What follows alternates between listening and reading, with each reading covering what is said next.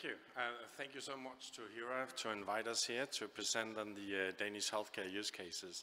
Really appreciate the collaboration we're having so far, and I hope some of the talks here today will create further collaboration between us.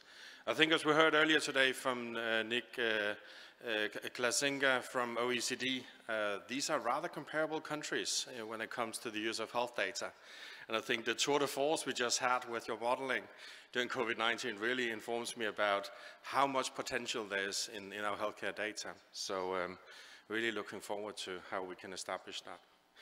Talking about establishment, the Data Analytics Center in the Danish Medicines Agency was established formally in 2020, not 21 like written here. That's my mistake. We had the launch on the 16th of November, and you can see this is the Director General of EMA, Emma Cook, giving a kind of gratulatory remark initially. It was actually a first day in office, and I think since then we have really enjoyed the work with EMA and the regulatory network in Europe on big data analytics. Now, the purpose with the establishment of the Data Analytics Center really goes hand in hand with the vision and the mission for the Medicines Agency, which is to make sure that we have safe and effective medicines for our citizens, society, and animals, but also making sure that the medical devices are safe for use. And for that purpose, we want to use the clinical and the real-world data with advanced analytics to get a better understanding and handle on any situation. This is not ourselves talking about this. This is actually now strategies across Europe.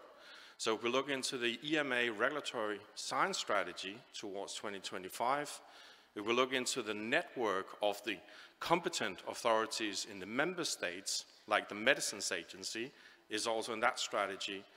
And then more formally and more concretely, we defined it in the Big Data Task Force with the initiatives to take on the topic across Europe until 2025.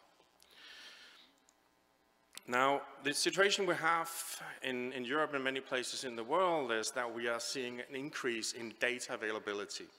You can call these e-sources. They are basically born electronically from the set point. We just saw the analysis on the claims data. What we are having access to in Denmark would primarily be registries, so that's our focus area of the data we use. The registries in Denmark, I think there are more than 350 of them in total that cover everything from healthcare to socioeconomic to environmental factors as well. The majority of them that we are interested in are the 40 plus you see here with the Danish Health Data Authority, that we can actually then link together with the other registries to create new insights in our society and our citizens' health. And when we talk about health for our citizens, the registries actually allow us to get this from birth, from cradle to grave, with everything in between, from any encounter with the healthcare system, from any prescriptions, any vaccinations, and so forth. All of that, again, linking the data together with our civil registration number that allows this to happen.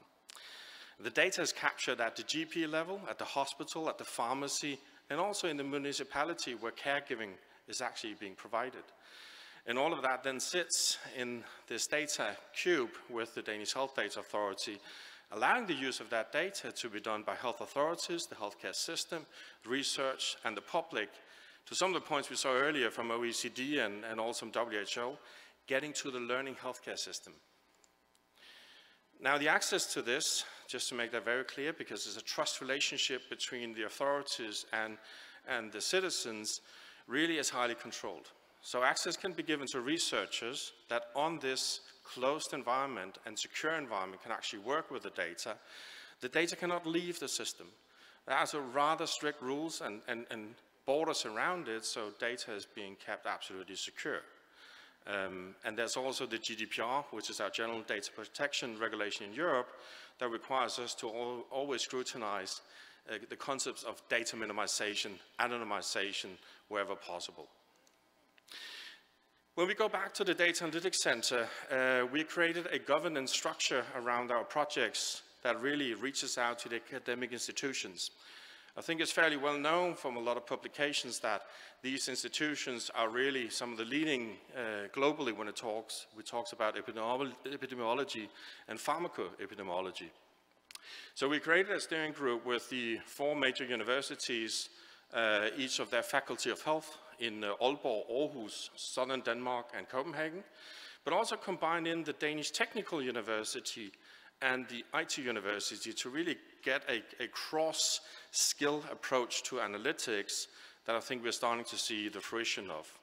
Those make up our scientific collaboration forum, where we then carry out some of our projects.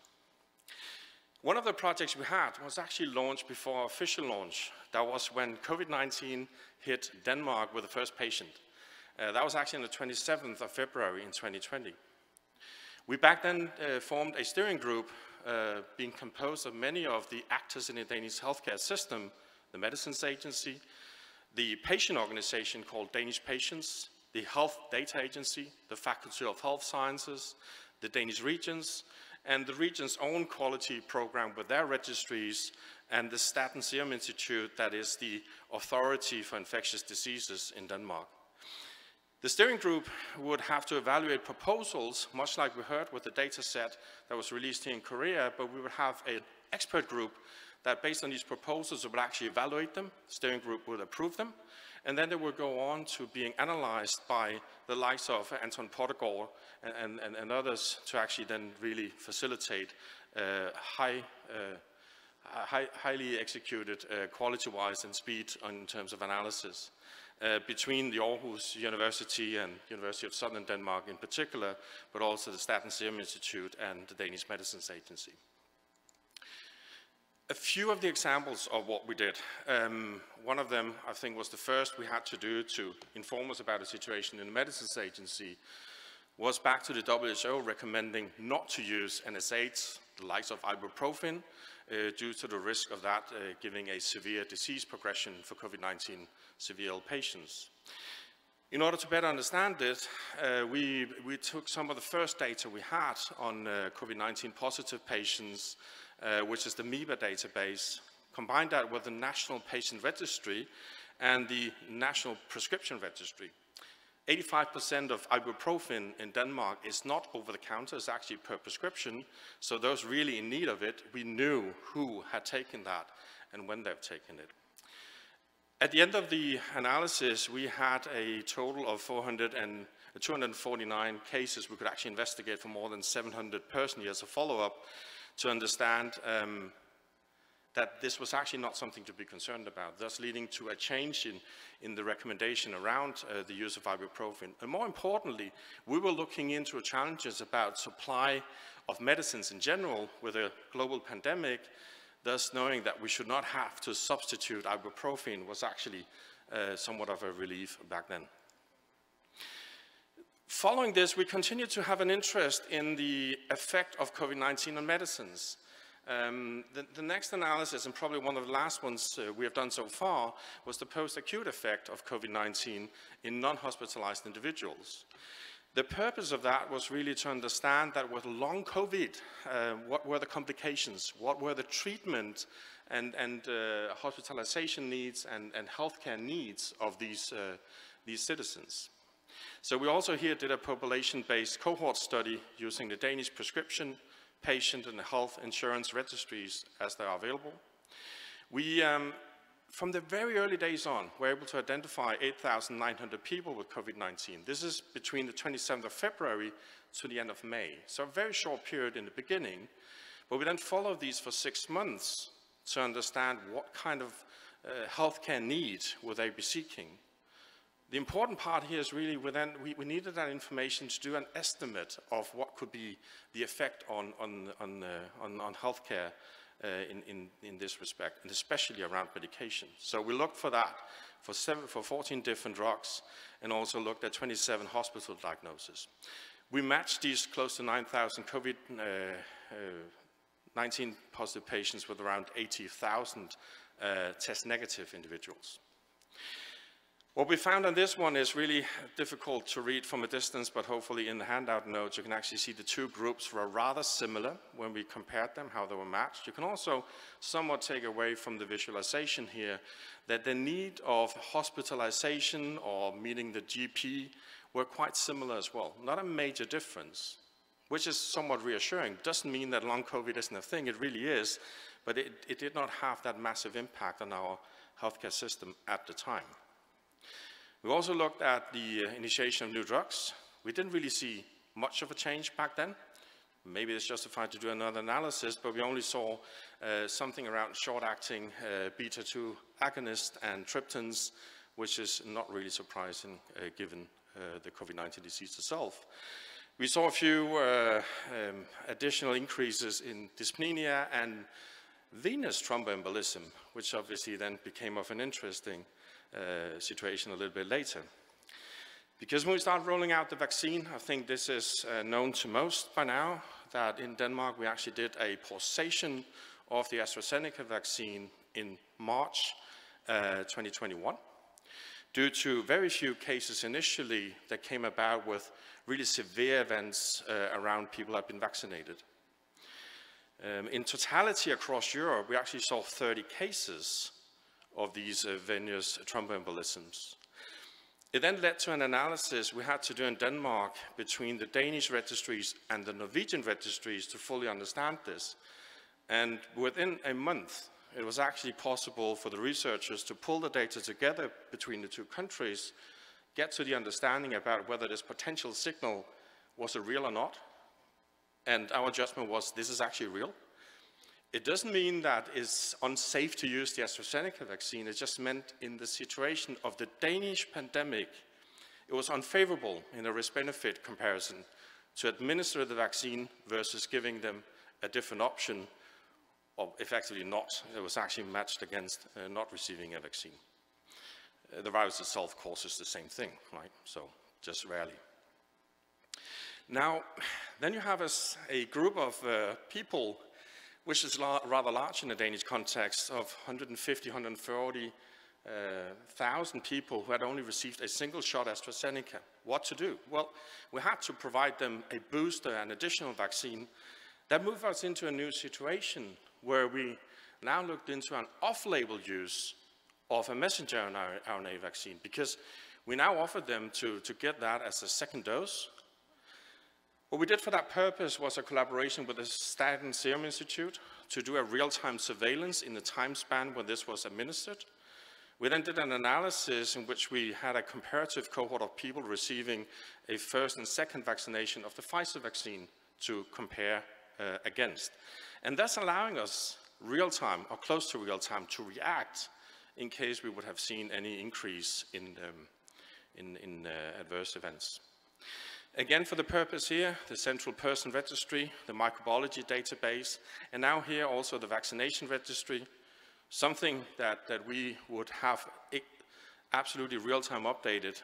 If you were administered a vaccine within 15 minutes, that would actually be recorded in the database and available on your phone in an app that we had created for the purpose.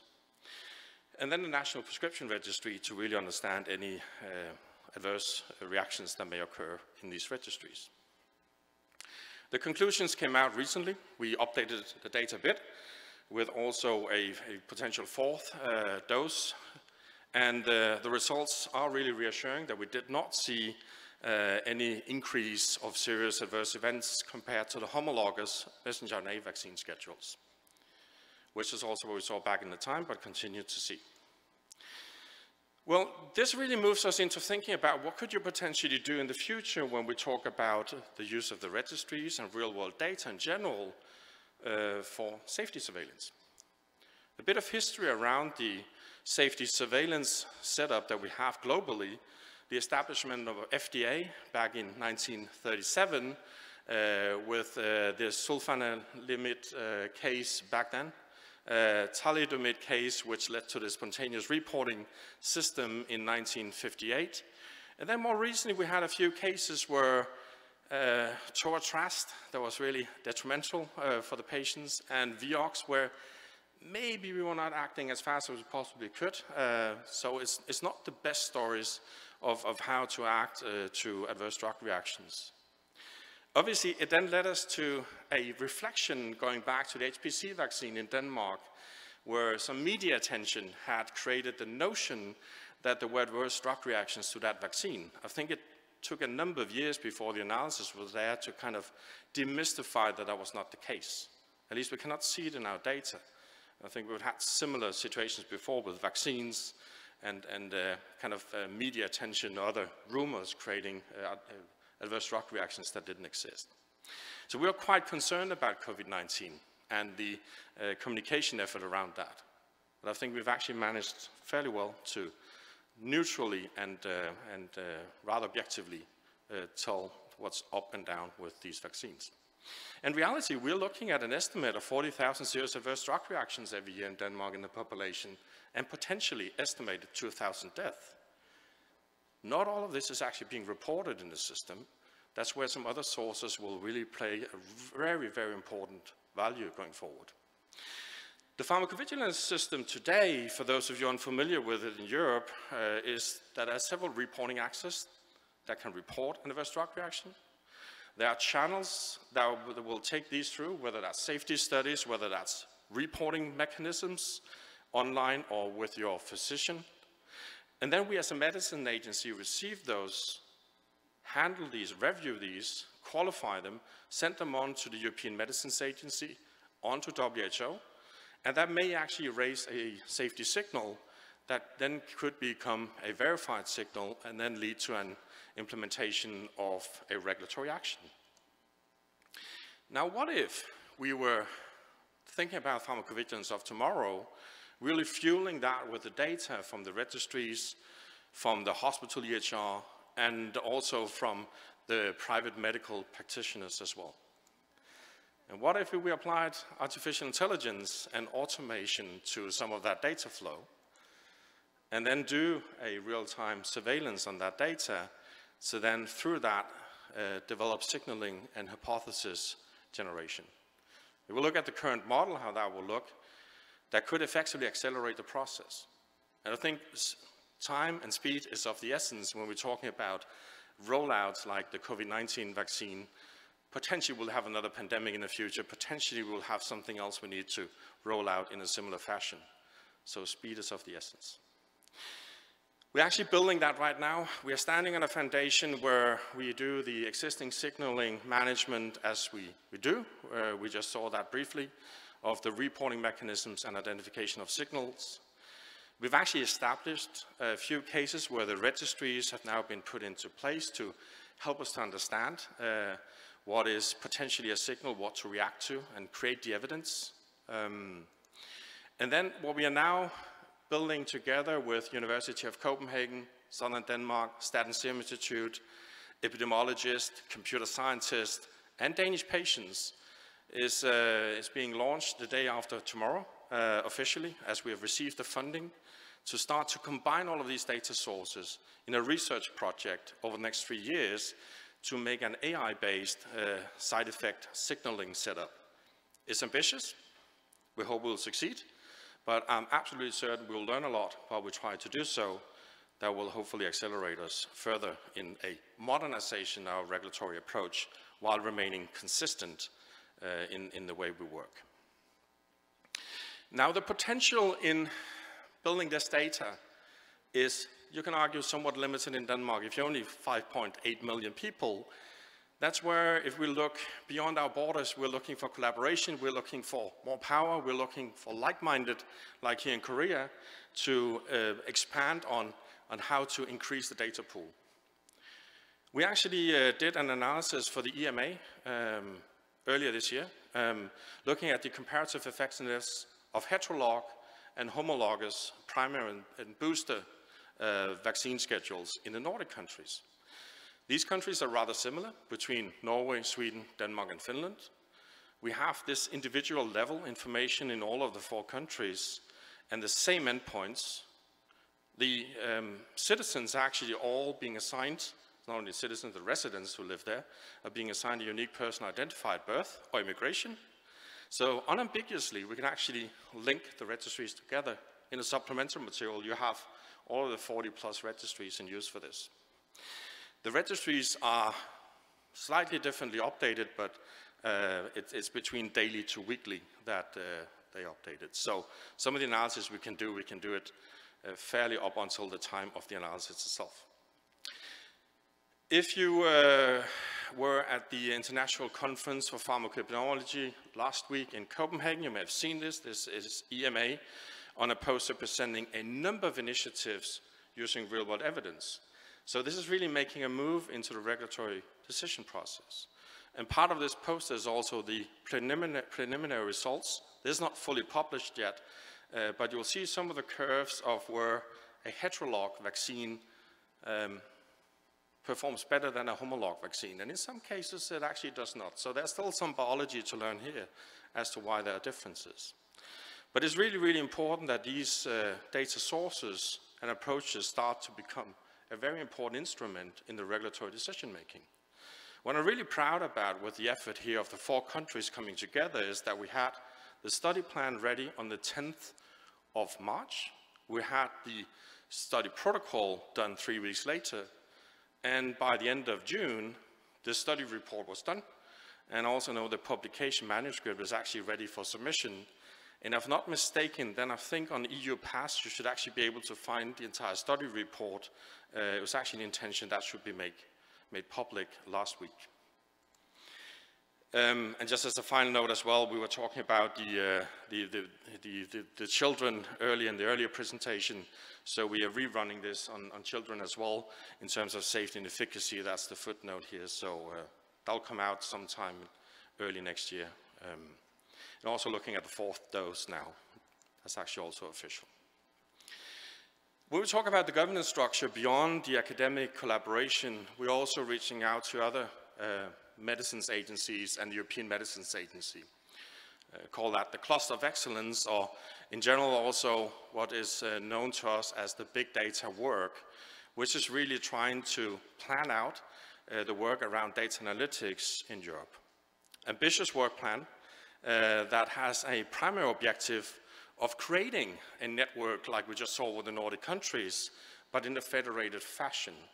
So imagine that you have data sources in Germany, Portugal, Spain, Italy, Denmark, Norway, Sweden, and Finland that you can connect through this network, distribute the analysis, and pull the results back and aggregate them. So we leave data where it should belong in the individual countries, but we actually collaborate in the safest possible way to perform and generate the evidence we need. An ambitious task, a very ambitious task that'll go on for the next 5 years, but I think we'll see some of the first analysis towards the end of the year, early next year. At least we've shown in the Nordic countries we can easily do it. Real-world evidence becomes the thing across the ambition for the European Medicines Agency over the next many years. In the pre-authorization phase, in the evaluation phase of new medicines, and once they get approved, also in post-authorization, what we're quite used to using real-world evidence already is part of the way of understanding a potential signal by doing a safety analysis in existing data. But all of the committees abbreviated here, pediatric, orphan drugs, human medicines, real-world data, there's a plan to make sure that actually plays a role in different forms, different use cases, but also an ambition for the next 3-4 years. The work plan is ambitious. If you see the 3 top ones to the left in kind of the purple to deep blue, that is more the technical, data quality, data framework, and also metadata catalog. If you look at the blue-greenish, those are the ones that have to do with human capacity. So our ability, the competences in the network to actually make use of this data goes also into the green. From the yellow and onwards is governance and ethics. Again, making sure we have an ethical approach to the way we use data. And then in the orange and red, international collaboration. We'll get to that in a bit. And then also veterinary medicines, because we also deal with the veterinary medicine situation in the agencies. If we look across the agencies in Europe, we're also now creating what we call clusters of excellence for collaboration. In these clusters, we're bringing the agencies together that have a strategic prioritized interest in some of these areas. 27 member states in Europe are not all alike, but those who are investing in these areas have this forum to really collaborate.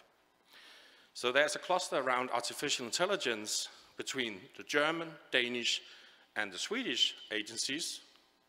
There's one on high-performance computing, again making most use of the infrastructure we have between Spain, Germany, Denmark, and Sweden. And then clusters on real-world data that also then, beyond the other countries, now include the Portuguese agency and the Dutch agency too. And then patient-level data analysis, something you do at the FDA and PMDA for approval, but not in Europe yet. Also an interest between the Danish and the Dutch agency. So again, coming together here to build the capabilities and the capacity to handle data analytics in the way we operate. As we discussed this, we realized this we can define with a Danish approach of building blocks. So there are components here we need to think about data access, legal aspects, capabilities that we just discussed, the infrastructure, the method development, sharing new methods we're not used to using, and also coming together to make the ethical, appropriate use of artificial intelligence wherever possible. This is not only a European approach, and I'm really happy to be here with Hira today to talk about this, because in many ways we strive for global approach around these things. And I'm really happy that the recent real-world evidence meeting we had in the ICPA Consortium for International Collaboration for Medical Regulatory Agencies led to this statement where the focus is to foster global efforts and further enable the integration of real-world evidence into regulatory decision-making. So really trying to harmonize the global approach around this. So, in summary, we just showed in the presentation here how a wide range of registries that to us are linkable have been instrumental in our ability to analyze real-world data COVID-19. Collaboration around the Danish healthcare system has been the key enabler in doing this, so really bringing all of us together.